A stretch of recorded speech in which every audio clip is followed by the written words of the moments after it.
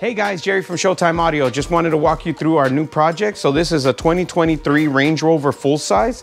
We are actually adding a base package. So typically for this client, we always add a base package. We're adding two 12W6s and a JL Audio HD 1201. So we're prepping the car to work on it. So as you can see, we have all our crash wrap tape on the outside to protect the body wherever we're going to be working so that we don't scratch it. And then on the interior, we have our interior crash wrap tape.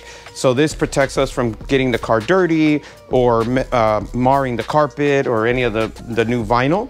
And then we tape the edge just to keep the paint protected. So this is actually on the paint itself. And we'll have more updates on this as we go.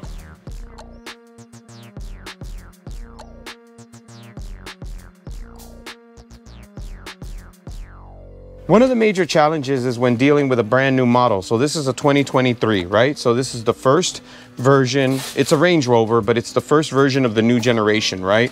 So we like to say that anytime there's either a new vehicle or a new generation of a vehicle, we have to relearn the language of the vehicle. By that, we mean how to take it apart, where things are located, where the factory amp is, where the factory subwoofer is, where the battery is, where we can grab signal, where we can fit equipment, and still keep the integrity of the vehicle and still keep it looking like we never touched it. So part of that involves a lot of disassembly and prep, right? So this is why we have all the crash wrap tape and the mats and everything just to protect it. So if you take a look back here, Honda's got this thing in a million pieces already.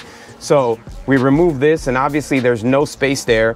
We remove that section, no space there. But it also did help us find all the stock equipment, right? So we found the factory subwoofer, factory amplifiers, battery, but just to show you the level of disassembly and kind of searching diagnostics, like in other words, looking for all this equipment in order to be able to integrate into this new vehicles. Not to mention, we still have to test the signal and figure out what the vehicle's doing in order to mask certain noises and sounds and not transfer that to our audio system. So yeah, just wanted to show you how involved it is to work on basically a lot of brand new vehicles, but especially one of the higher end brand new vehicles.